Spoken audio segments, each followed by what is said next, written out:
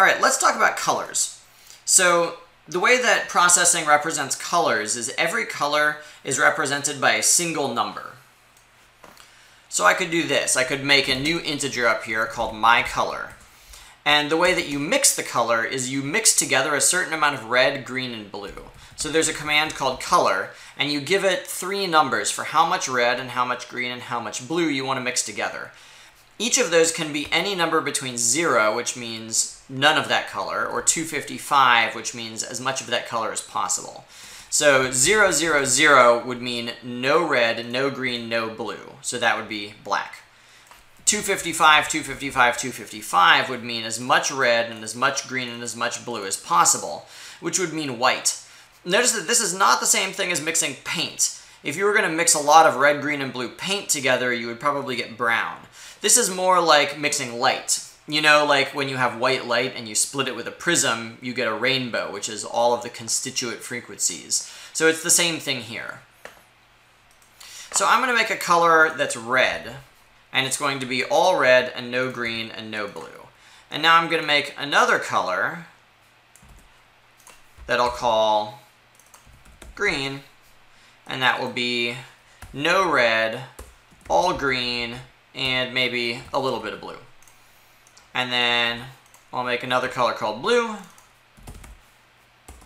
Blue. That will be a little bit of red and a fair amount of green and lots of blue.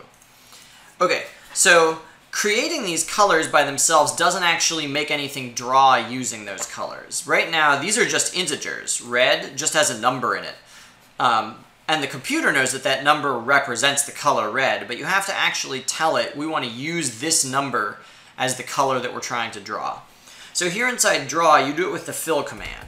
So if I said fill red, and now I run it, everything's colored red. What if I want the ellipse to be colored in green? Then I'll put a fill command right before I draw the ellipse. So the way fill works is you can think about it as like, we're going to change the pen color. So when you say fill red, everything you draw after that will be red until you change the pen color again. So now this will be a red rectangle and a green ellipse. There they are. Let's change this one to be a blue rectangle and a green ellipse. There you go.